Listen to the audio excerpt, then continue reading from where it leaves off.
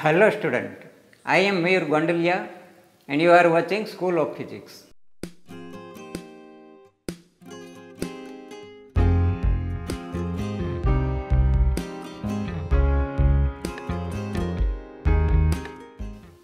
Student, today we will take one example on Fourier integral. Problem on Fourier integral.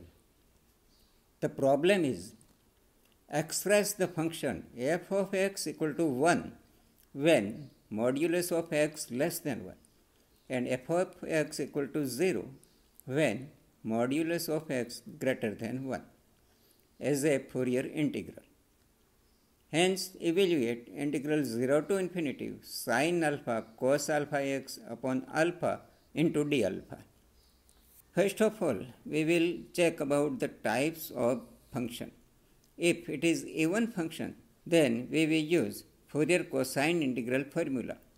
If it is odd function, then we will use Fourier sine integral formula.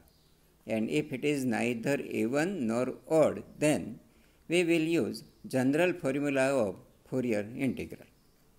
Here, modulus of x less than 1, that is plus minus x less than 1.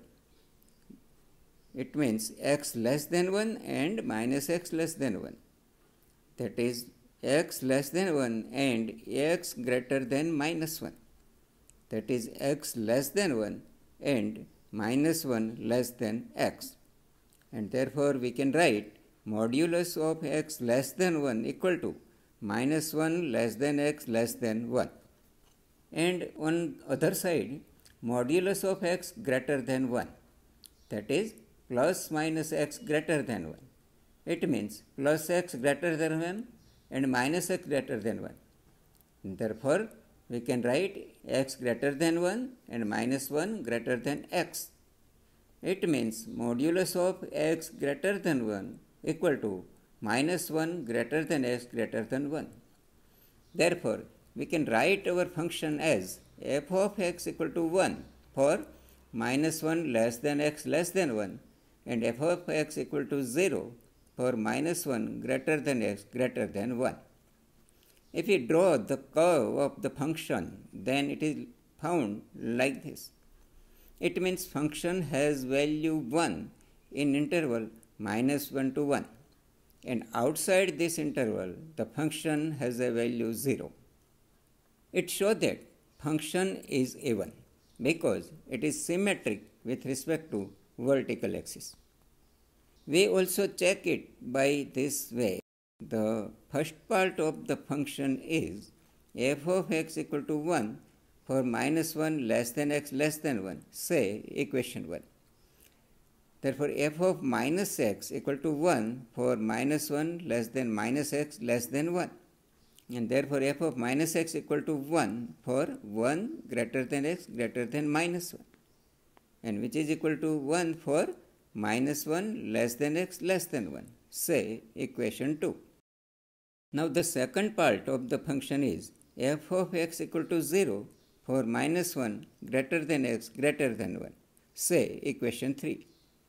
Therefore, f of minus x equal to 0 for minus 1 greater than minus x greater than 1, and which is equal to 0 for 1 less than x less than minus 1. And therefore, we write f of minus x equal to 0 for minus 1 greater than x greater than 1, say equation 4. Now, from equation 1 and 2, we found that f of x equal to f of minus x for interval minus 1 less than x less than 1. And also from equation 3 and 4, we found that f of x equal to f of minus x for interval minus 1 greater than x greater than 1. Therefore, given function is even. Hence, we will use Fourier cosine integral formula. That is f of x equal to this. Substituting the value of given function, we get f of x equal to 2 upon pi integral 0 to infinity into bracket integral 0 to 1 into cos alpha x dx into cos alpha x d alpha. Here f of x equal to 1 in interval 0 to 1, and for 1 to infinity it will be 0. Now the f of x equal to 2 upon pi integral 0 to infinity into here integration of cos alpha x, that is sin alpha x upon alpha. Therefore we will put here sin alpha x upon alpha with limit 0 to 1 into cos alpha x into d alpha.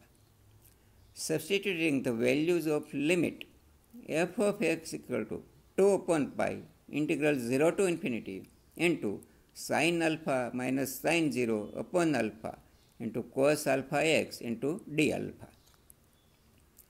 Since sin 0 equal to 0, therefore f of x equal to 2 upon pi integral 0 to infinity into sin alpha into cos alpha x upon alpha into d alpha. This is the Fourier integral of the given function. Now let's evaluate this term from this integral. If we transform this 2 upon pi at left hand side, then we get integration 0 to infinity sin alpha cos alpha x upon alpha into d alpha equal to pi by 2 into f of x.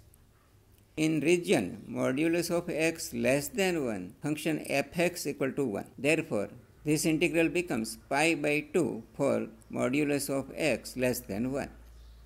In region modulus of x greater than 1, function fx equal to 0. Therefore, this integral becomes 0 for region modulus of x greater than 1. In next video, we will take one more example on Fourier integral. Please write your suggestion in comment box. Like and share this video and subscribe my YouTube channel School of Physics. Thanks.